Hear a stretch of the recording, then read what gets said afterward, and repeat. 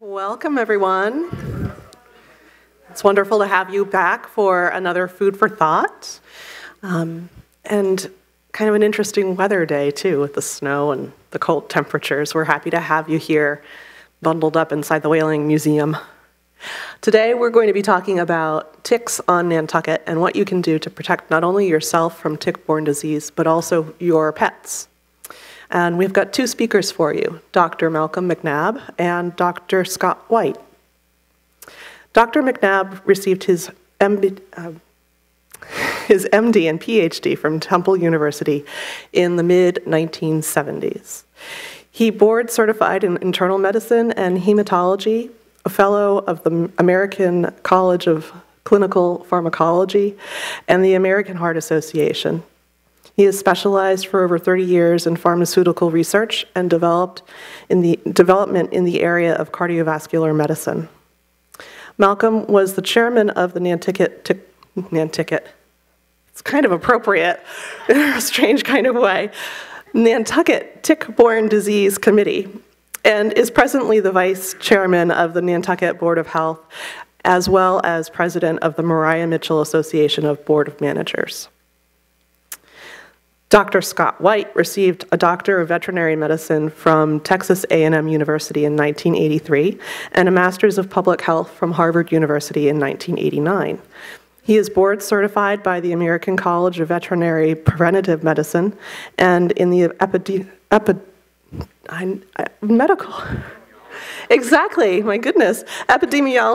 subspecialty. He served as chief epidemiologist for the section of Armed Forces Medical Intelligence Center that provided risk assessments for human diseases capable of affecting military operations around the world. Dr. White started a full-time small animal clinic veterinary medicine practice in 2001 on Nantucket and was the vice chairman for the Nantucket Tick-Borne Disease Committee. So, with that, please help me welcome Dr. Malcolm MacNab. Okay. Thank you very much. Before I get started, I would just like to show you a gentleman that we all know very well.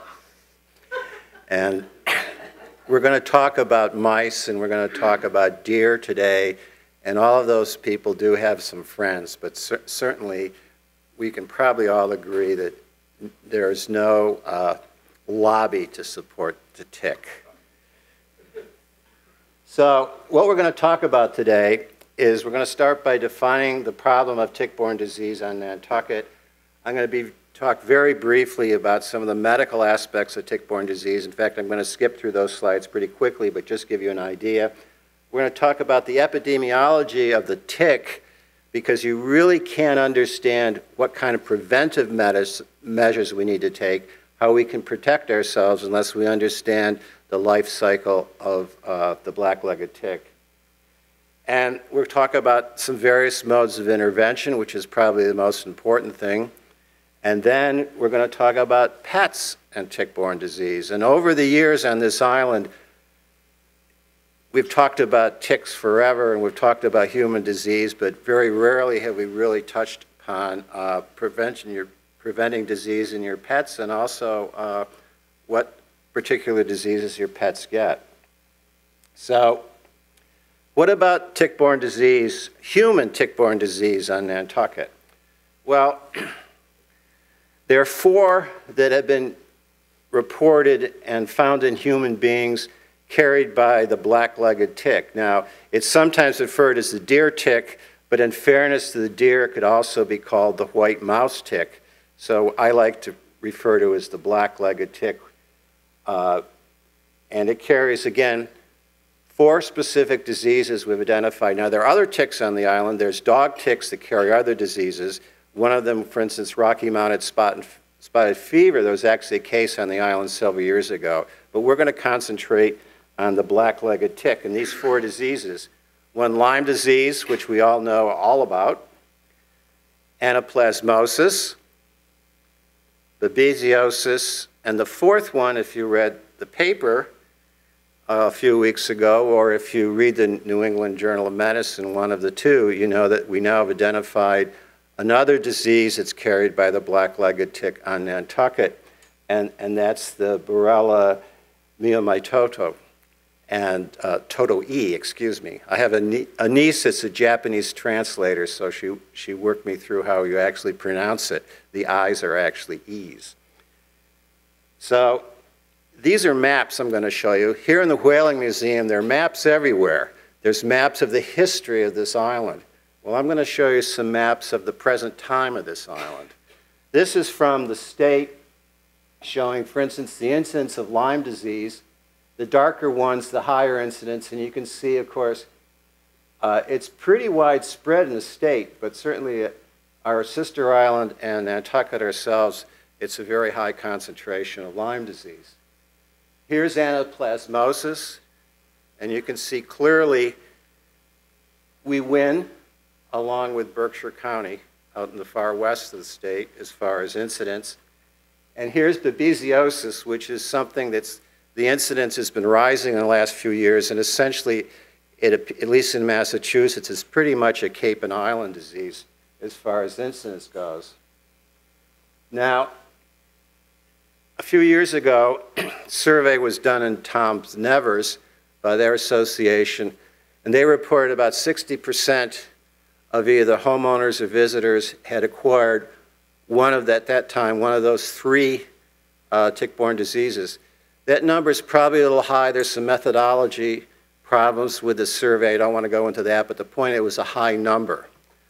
And then, you know, every fall we have the WPI students come, and a couple years ago they did a study where they looked at Nantucket high school students, and about 44%, and this was a very good survey, by the way, because the response rate was very high. About 44% of those students had someone in their family that had had a tick-borne disease, or particularly Lyme disease, within the last 3 years. So the incidence is high here.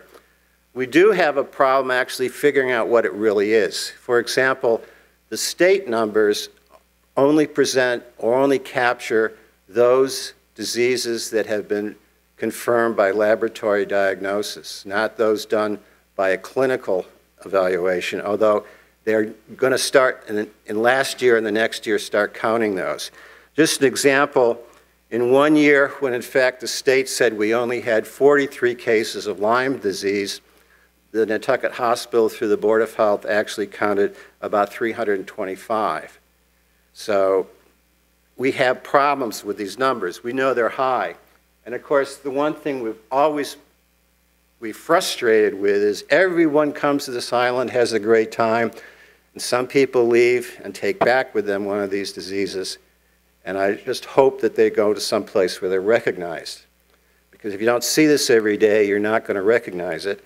I will tell you, when I was an intern in Philadelphia, I had a case of malaria, which was just staring me in the face. But since in Philadelphia as an intern, I'd never seen malaria, this poor lady sat around for about 3 or 4 days before anyone figured out what was wrong with her.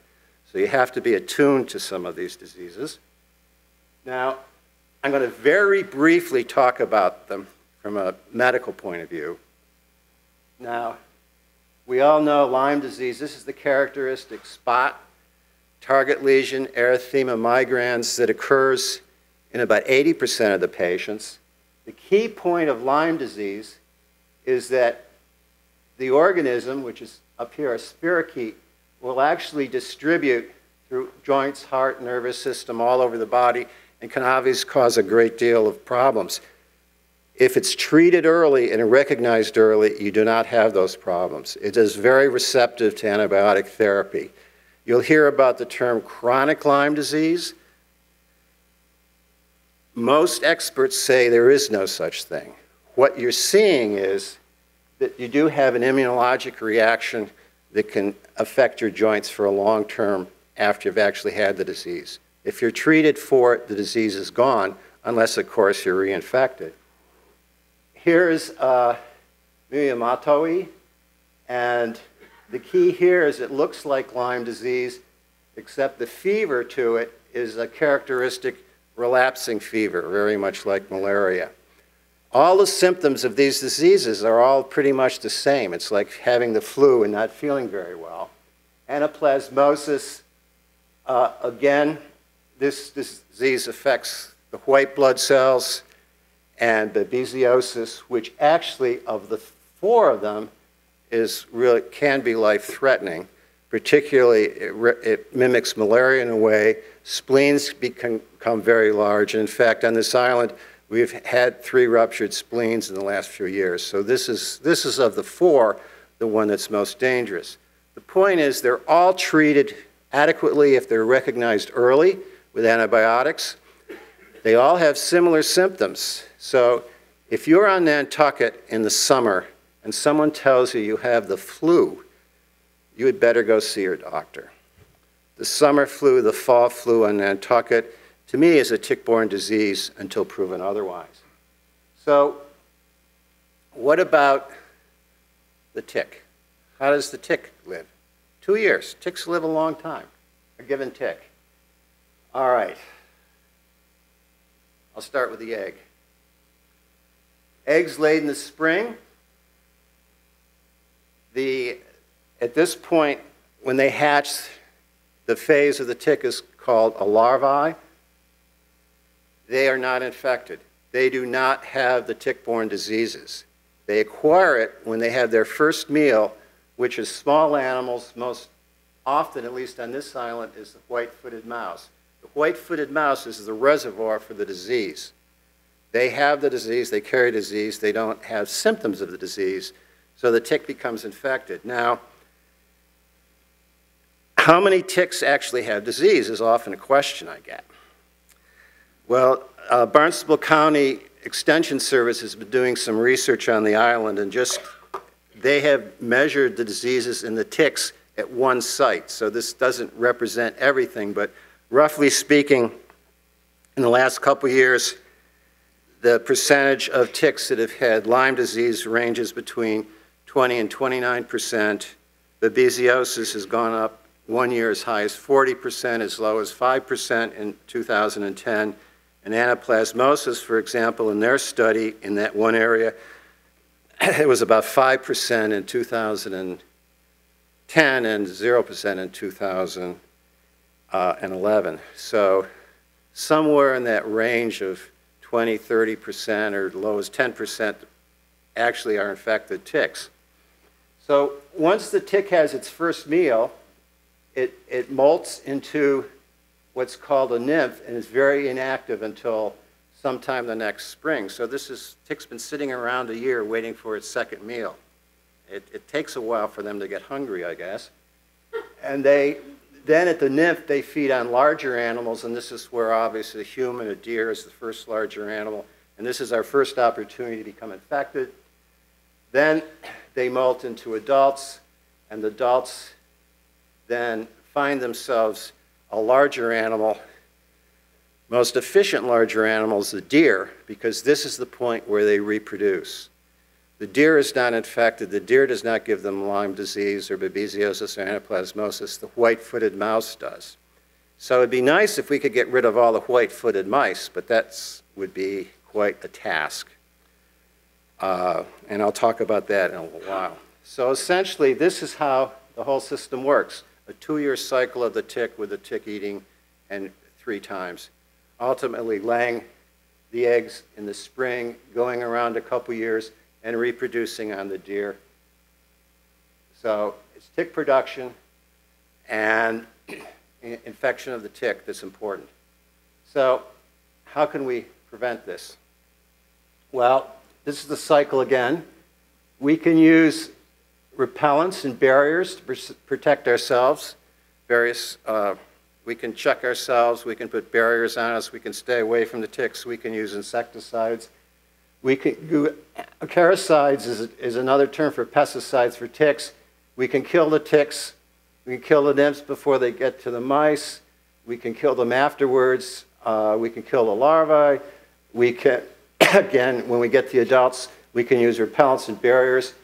We can, I said, to reduce the mice population would be extremely difficult. There are so many of them. The way you would have to do it is put poison out there, and I don't think we want to leave poison out around on this island.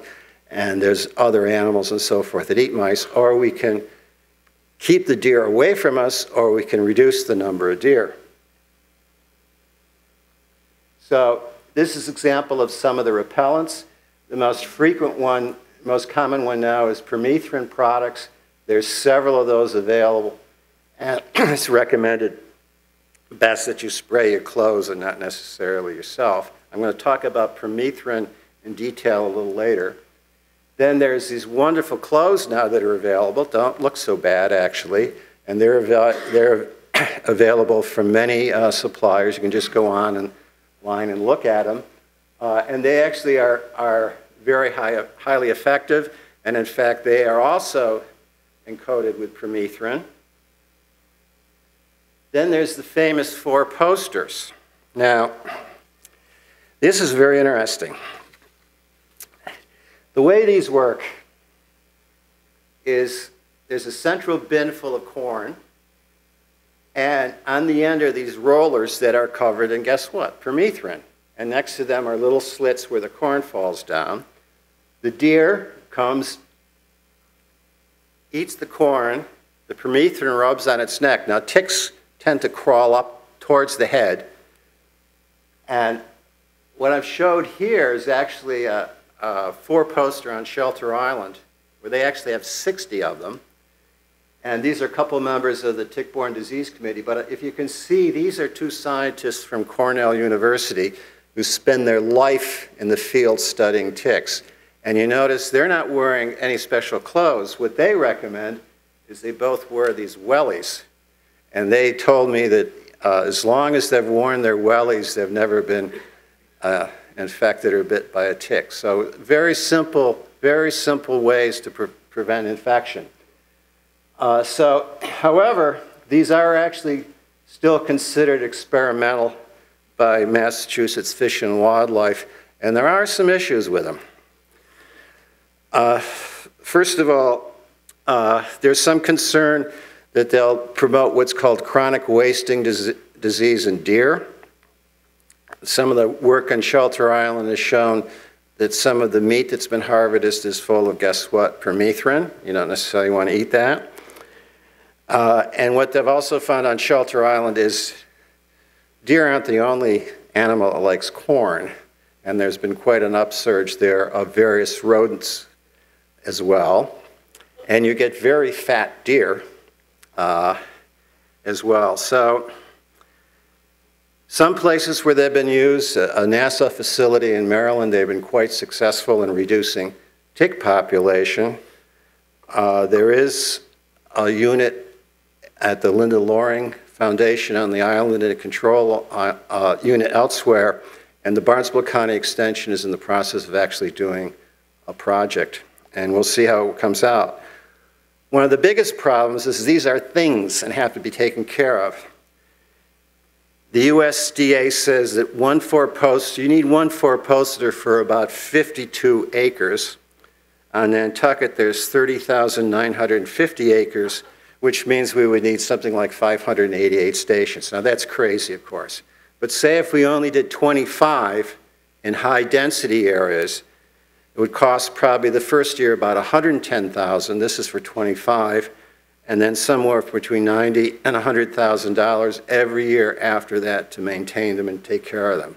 So the expense is significant. And of course, I'm not sure what the HDC would say about those as well. So this is an option. And it's going to be a long while, if and ever you see them on Nantucket. We're going to have to wait for some more research, and the cost is going to be significant. And again, we would need an awful lot of them in strategic places. So Daminex tubes, this island is full of Daminex tubes, and there's people in this audience I know seem to love them. They essentially are cotton balls filled with Daminex. The mice take them, bring them back to their mice. They roll around in the cotton balls. The ticks die. It's wonderful, all right, at least in theory. The problem is that early studies that were short-term showed them to be effective. More recent long-term studies suggest that they're not. Hard to interpret that because these were done not on Nantucket. These were done and other places where they have different kinds of rodents. The point is, as a Board of Health, we can't recommend them. I can't tell you not to use them, but I certainly can't give you them an official endorsement. They may have one advantage is that you see them around the yard, you're reminded that you have a problem and you'll be careful. So biologic controls, there are actually wasps and fungi and so forth that are actually toxic to ticks, and they really haven't been studied that extensively. Someone from a company that makes one of these fungi actually called me and wanted to use Nantucket as an experimental station. I don't think we're quite ready to be introducing yet something else to the island at this time. So our official position is that these sound interesting. We'll let somewhere else decide if they're any effective or not. Then, of course, one of the best ways to do this is spray with permethrin. It's very effective. It will kill the ticks. So you can spray your yard. And actually, some studies have shown there are about 400 families on this island that actually do spray their yards with permethrin. And there's vegetation management, simple things you can do to get, because what's really been shown is key here is that studies have shown that open grass, sparse scrub habitats contain fewer ticks. Ticks like high humidity. They don't like rain, but they like a relatively high humidity. So excessive watering of your grass certainly is not a good idea, but you can simply cut your grass, don't overwater, and clear your brush. And actually some studies have also shown that you have a higher incidence of getting a tick-borne disease closer to your house than farther away from it. So perhaps maybe this is a lesson for us all. Now, some thoughts on permethrin. Not very toxic in humans. That's wonderful.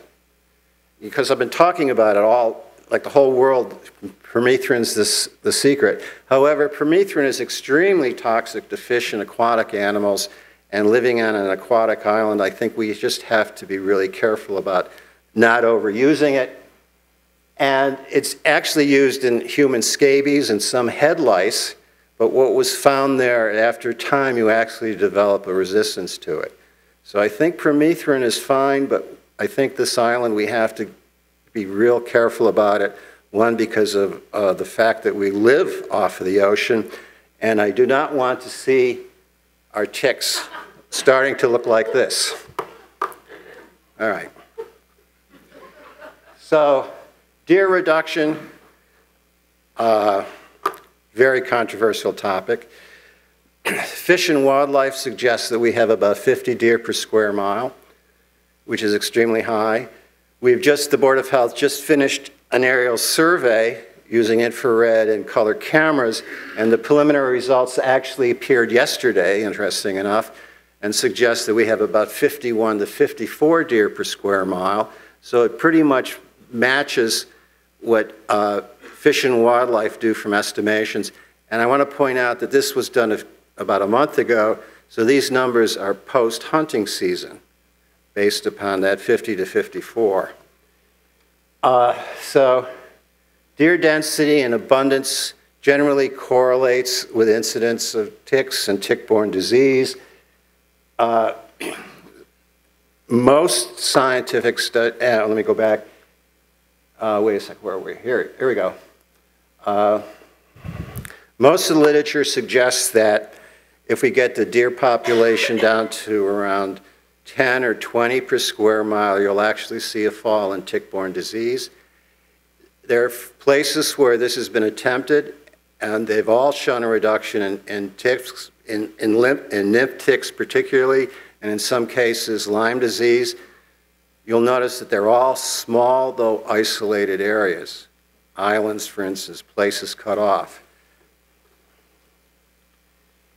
And islands in Rhode Island that do lack deer are not able to sustain a black-legged tick population. Now, there are a lot of theories to suggest that, and one of the recent ones is that Lyme disease and tick-borne disease and tick numbers and all have to do with the number of acorns, for instance. Well, we don't have acorns here. We don't have coyotes here. The alternative theories don't necessarily apply to our particular ecosystem, so you have to understand every system is different. We have mice, we have deer. And the ticks reproduce easily on a deer. Each female tick can lay about 2,000 eggs, all right? A deer can contain 10 to 20 ticks, continuing changing, all right? And birth control would be nice, but it's expensive. It has to be done every year, and places where they've attempted it have just failed. Crane Island tried it for years, didn't work at all. They reduced their deer population by hunting, and they reduced the incidence of Lyme disease. So you can fence deer off, but you need a big fence, all right? This is a nice, humane way of doing it, but you need a large fence. So this I love because this is up by Ram Pasture. Key message. All right? We can talk about mice, we can talk about deer, we can talk about permethrin. We have to do all of that. But this is the important line. Check yourself when you get home. It takes a couple days for a deer tick to, or excuse me, black-legged tick. All right, I want to be fair. To infect you. You have time to get that tick off of you. All right, check yourself. Some people suggest take a nice big brush and scrub your back. All right. So listen, we have a problem. We don't have the best statistics on the incidence of these diseases, but they're high. They're higher than they should be. They're usually well treated, except not all the time do we treat them adequately, do we get them in time, and people get really sick. It would be nice to just spray the island with permethrin and get rid of all the ticks, but I don't think we can do that very well because of the nature of this island. I would love to keep all the deer here, but I think we need to reduce them. In the natural order of things, deer are supposed to have predators. So my talk is pay attention, keep yourself, check yourself, wear proper clothing, and we'll get a handle on this eventually. Now, I'd like to introduce you to Scott, who will talk about the pet side.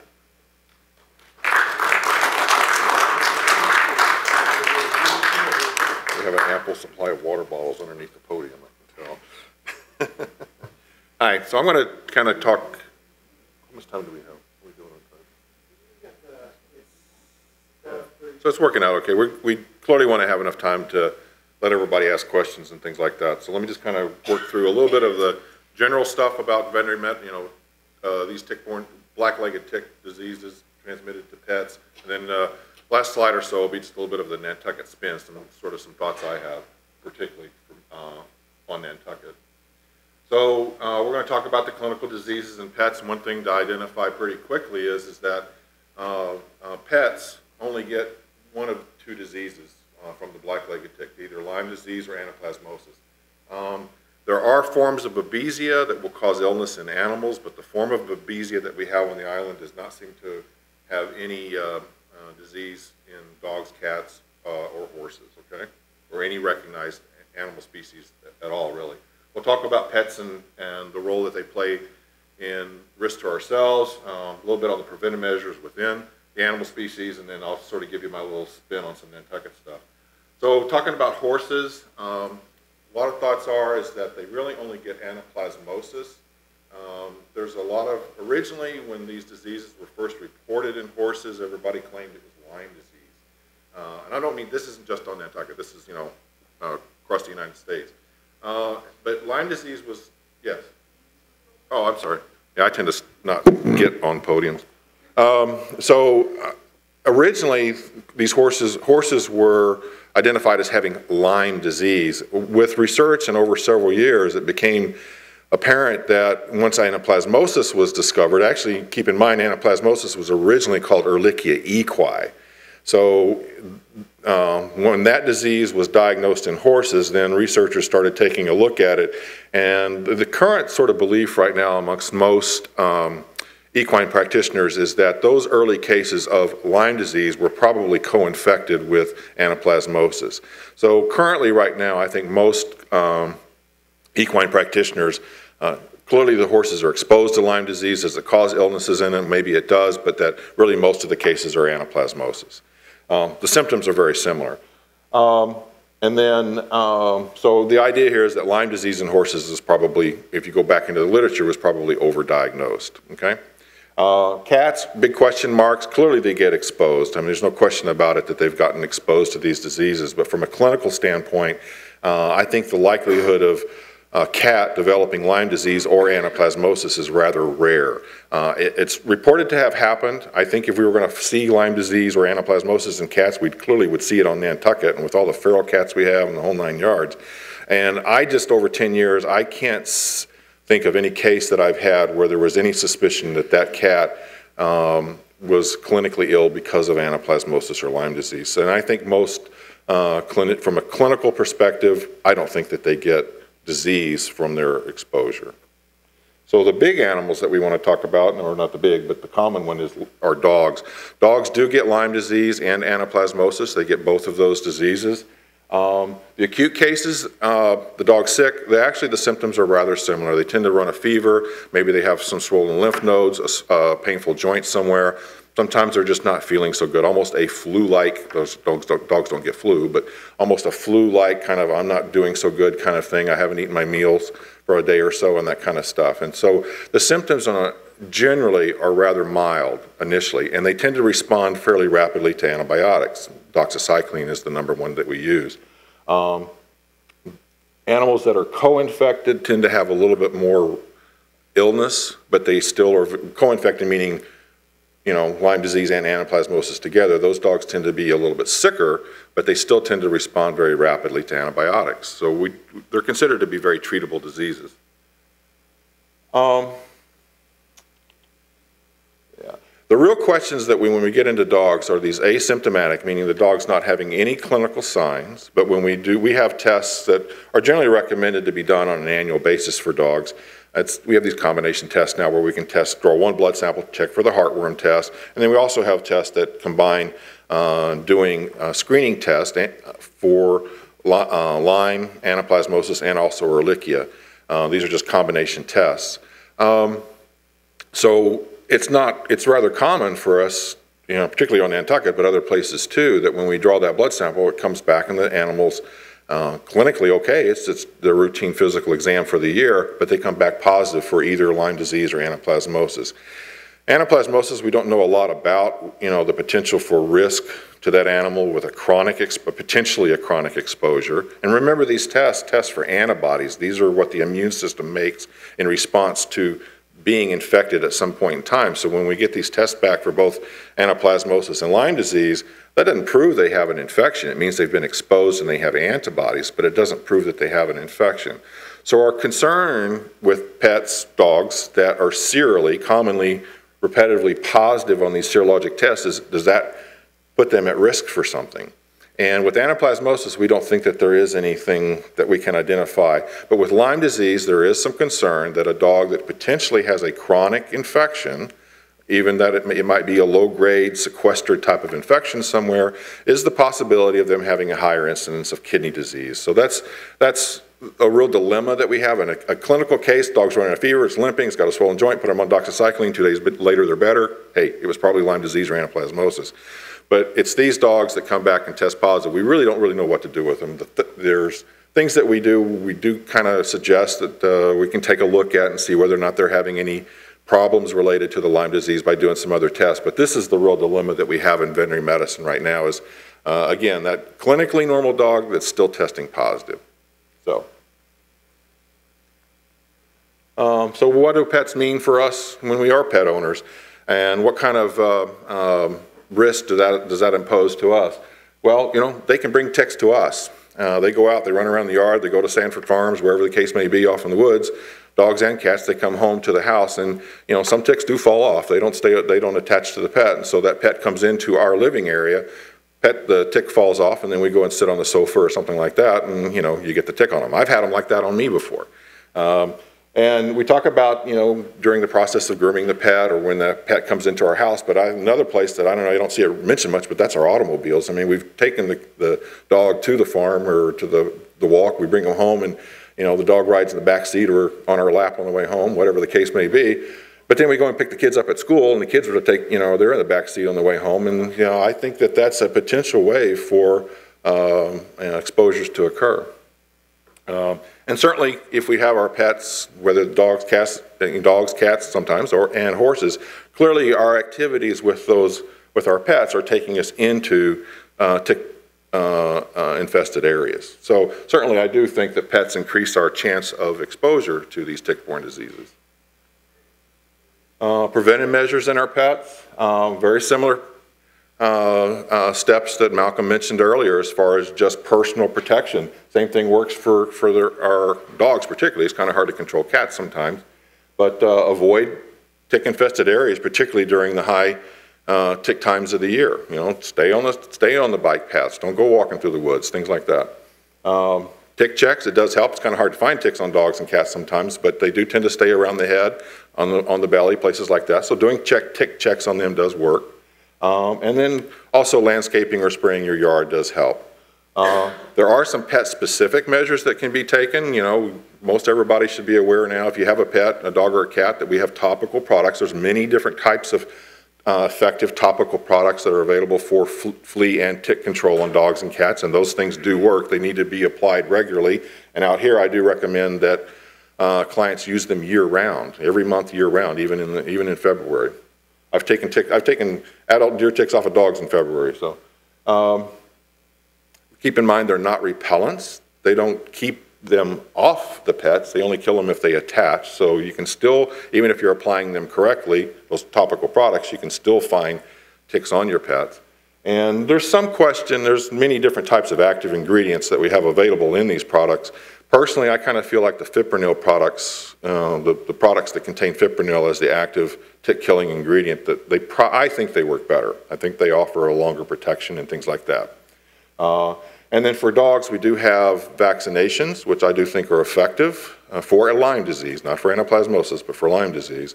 And we also have routine screening for these two diseases in dogs. So doing routine screenings helps us to identify, has that dog been exposed? Should we do something else? Things like that.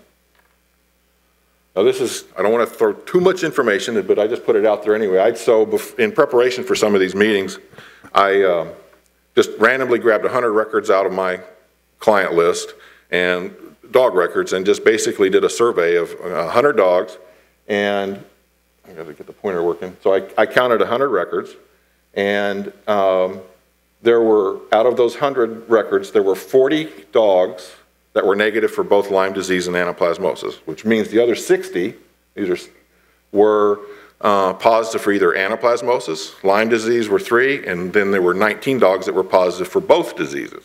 So what does that say? Well, there was a 60%, that's why I did 100, because easy math. So 60% of the dogs, hey, listen, epidemiology, that's what the training did for me.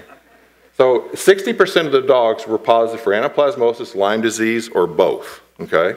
So, and of these dogs, now remember this is a combination dog, he's positive for both things, but of these dogs, anaplasmosis outranked Lyme disease 3-1. And I thought that was kind of interesting. And I think that there's some reasons for that. And again, could be a whole host of things, but from stuff that we have potentially control over. One thing is that there are some thoughts that from the time of attachment, the tick attaches to both us and our dog, that anaplasmosis is possibly transmitted much sooner than Lyme disease. Lyme disease is known to take about basically 51 hours or something like that, but basically 48 hours to be transmitted from time of attachment. That's what Malcolm was referring to as far as, do your tick check and get the thing off, and if you get it off soon, then your chances of getting Lyme disease are very low. Anaplasmosis is thought to be able to be transmitted within 24 hours. So if you look at, the idea that, well, maybe these ticks that have attached to the pet, even if the fipronil is working or you find the tick, that maybe, possibly, that anaplasmosis is easier to transmit to the dogs than what Lyme disease is. So maybe that plays a role. The other thing is, I do, within my clients, strongly recommend that they vaccinate their dogs for Lyme disease, and I think that that has some bearing as far as these dogs getting clinical disease. All right. What about ticks? Things I've just learned in my practice.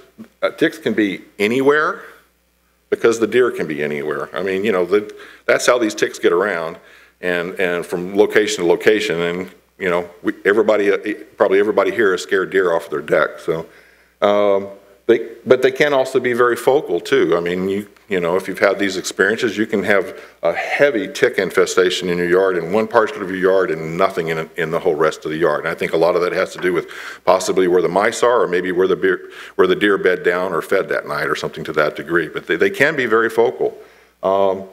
The adults are actually present year-round. Although those pictures and the life cycle makes you think that there are tick-free times of the year, that's just not the case. The nymphs and the larvae are very seasonal, but the adults can be year-round.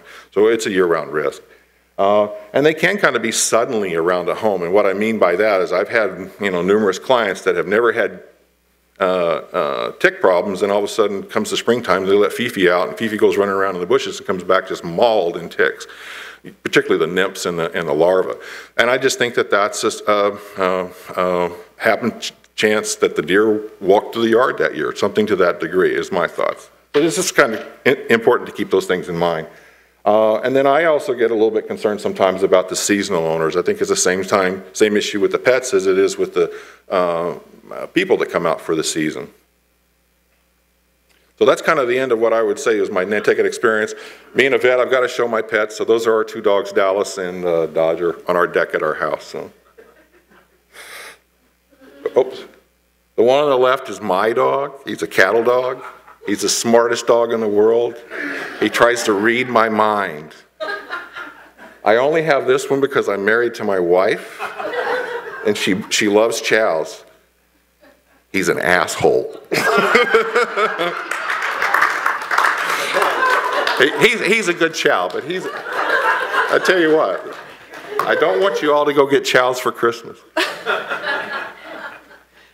At this point, I think we have some time for questions for Drs. MacNab and White. So does anybody have a question? I love venison, and this is the first time I've thought that the meals I've enjoyed may have permethrin in them. No. Those animals that have been contacted with a four-post, it was an issue on Shelter Island. Shelter Island has 64 posters on the entire island. They live by it. And some of the studies there suggested there was permethrin in meat. Has not necessarily been confirmed. I really worry about it. If you're eating meat from Shelter Island, I would think about it. No, our own Nantucket. No.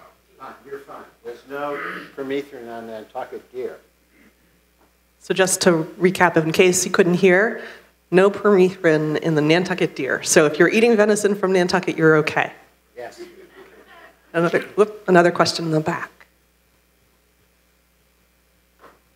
Do you have a figure on the deer hunt for this year? How many were taken? I heard it was excellent and the hunters were very happy.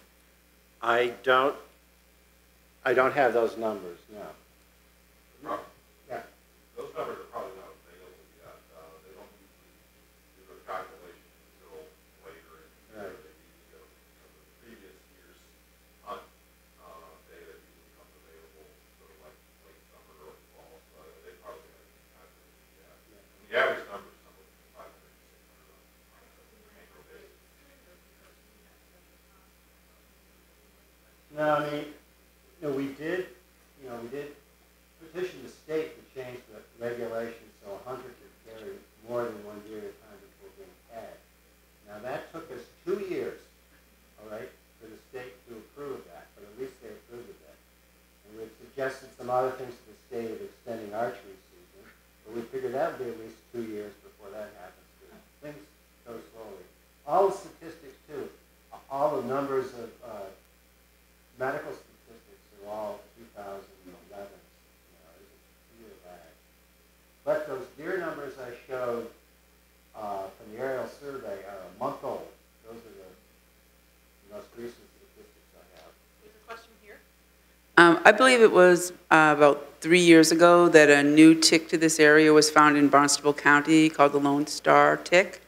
I was just wondering if anyone has any information on whether that tick, which carries a whole host of new diseases, has been found yet on Nantucket. The Lone Star tick originally started in the southwest of Texas and managed to get all the way to the northeast. It carries anaplasmosis. It carries tularemia, for example, which are diseases that have been found on this island. However, I don't know if anyone has found a Lone Star tick on Nantucket yet, but they have gotten, I expect we will. Now, the Lone Star tick is very different than the black-legged tick. The black-legged tick does not move. Yeah, the black-legged tick, it will feed, it will fall to the ground, it will stay there, and then it'll wait for somebody to walk by it. The Lone Star tick will actually throw and chase it. That is a frightening thought. One of your slides showed that an area that has no deer has no Lyme disease. Does that area also have no white mice? It can't sustain the population. Areas where deer have been reduced, you still have some level of Lyme disease. We will never, ever get rid of it completely. It's part of the environment. We keep white mice numbers down, deer numbers down, which will never get rid of it. And it's quite, anybody read the book Outbreak? You've got to go read this book. It was just published in the last year or so. Its chapter on tick-borne disease is horrible. It's partially right. He takes one side of the story, but he doesn't include the other. That's what I don't like about it. But the rest of the book really talks about the ecosystem of disease going between animals and man and how it happens and how it takes so long, how it's never going to go away, and how it's always going to change, and it's going to be very different. Our ecosystem and our disease is going to be different in Nantucket than it is, for instance, in Dutchess County, New York, where a lot of work has been done in Dutchess County, but it cannot apply to Nantucket. Yes, sir. I am curious about, there is a vaccine for dogs, but not for humans. Well, How can we explain that? if you have another hour. Yeah. Actually, we've been working with the Martha's Vineyard, tick-borne disease Vineyard Public. We have this kind of long-term concept of maybe doing some study with vaccine again. I mean, I don't see that's a one cut off. There actually is a human vaccine. If you go to Europe, you can get it. The problem with the vaccine was that when it was first introduced, a lot of people complained about side effects. They always do, all right? And the companies started getting sued. The Institute of Medicine, which is an independent group of very influential physicians, concluded that there was no risk of disease. So, but the company still got sued. They got sued to the point where they, for a relatively small market, vaccination just wasn't what people in the market. So it's there. I mean, it's actually approved. It's just not a big tech on it. I think Scott mentioned a vaccine for... Yeah, dogs can get it. Actually, the vaccination, the first vaccination that was the second vaccination, the one that was probably most people used, was very effective. It actually was the same technology that was used for the vaccination. There is a new vaccine being developed now, but it's started on being done now. There are questions right over here. Yeah, just making a comment, when you had talked about checking yourself and taking the tick off, I had an interesting conversation with the emergency room down at Nantucket Hospital. And And they said, don't pull it off. Take a cotton ball, squirt it with liquid soap, and rub it in a circular direction for about 30 seconds, and the tick will come out. And in fact, it does. And so that's just something that I thought was an interesting way, rather than pulling it out and perhaps leaving some of the tick inside. So that was just a point. Thank you. Just a quick question. Were there maps produced of the recent infrared surveys? Was there a distribution of deer on the island? And This is preliminary data. Most people want to present it. There will be maps, yes. It will be very interesting to see that. In theory, maybe concentrate our posters there. I mean, there are a lot of problems. 4 posters there, there's no good solution. Right? The 4 posters have an awful lot of problems. You have a question over here? Was the human vaccine and the dog vaccine the same? Could we just adjust it using Young's rule? I think Lyme is human. Well, I don't know, too far ahead. Martha's Vineyard, we would like to set up something where we would actually do what's called, we would tell the world we're doing an experiment, or actually vaccinate everyone. But that's years off. That's going to cost money, and liability, blah, blah, blah. Vaccine would be just terrific.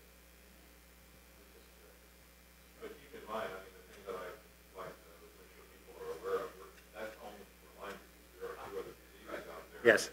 That this tick can also give you. So, I mean, Scott just answered my question because I wanted to point out that the vaccine was unique to Lyme disease and unfortunately would give people a false sense of security in going outside thinking that they're protected and suddenly find out that they come home with anaplasmosis or babesiosis. Remember those maps I showed of the distribution of the babesiosis? It is really Cape and Islands, areas in the state, and that's the disease that's potentially most likely. And that's the one, I know, I had it. and that's the one, if you look at the numbers, what numbers we have is actually increasing. And the percentage of ticks infected with babesiosis is increasing. That's something. There's a question here. This is very informative, thank you. I'm one of those lucky residents that lives in Tom Nevers, so we did put up a deer fence. We invested a lot of money in this, and then the deer would, not the deer, but actually the deer too would come through the gate slats, so we had to, put barriers there as well. I know that you talked about Daminex tubes, and our Tom Nevers Association recommended those. So, at $150 every 6 months, if we had a deer fence, do you think, that's something we don't really need to do? I know you can't endorse it or not, but I think what would you? The Nantucket Board of Health or the Nantucket Tick-Borne Disease Committee cannot endorse them. Okay. All right. What about bunny rabbits? Are they an issue? Well, a lot of people think bunny rabbits would be great because they eat the ticks. But the problem with the bunny rabbits is they are very particular about what kind of ticks they eat. They don't necessarily eat the black-legged ticks, they eat the other ones. And bunny rabbits, yes, bunny rabbits can carry a tick. I thought I saw a hand over there. Wait, Okay. here's, I was going to say about the rabbits, the idea is, okay, yes, you can find all stages for these ticks on any animal. Okay, I find cats in the springtime loaded with big cats, loaded with the larva, the first stage that hatches out. But keep in mind, we talk about there's other animal rabbits, the other animal species out there, but it takes a large animal like a deer, okay, to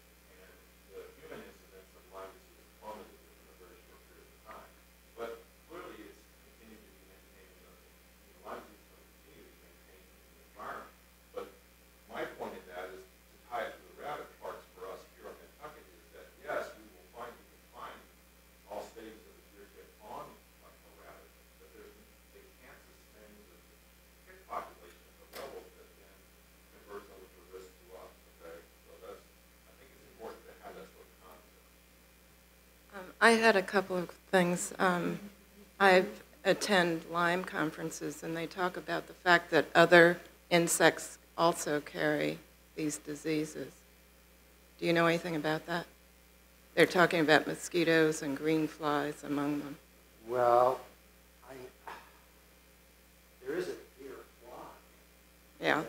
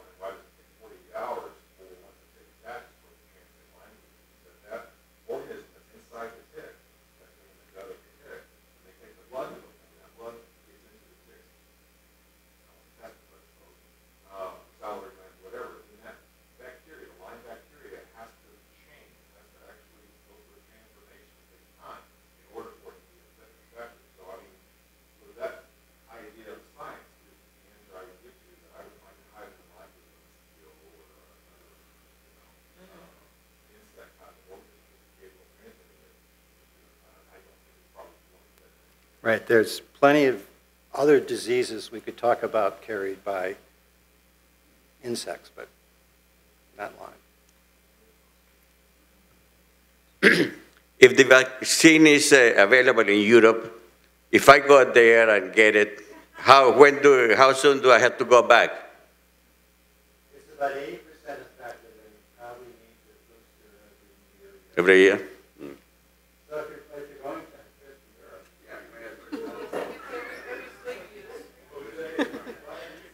Right. It's a good reason to go to Europe every year. you could Get your flu shot there too, perhaps. Other questions? Well, thank you all. Thank you, Dr. MacNab and Dr. White. It's very informative. Thank you so much.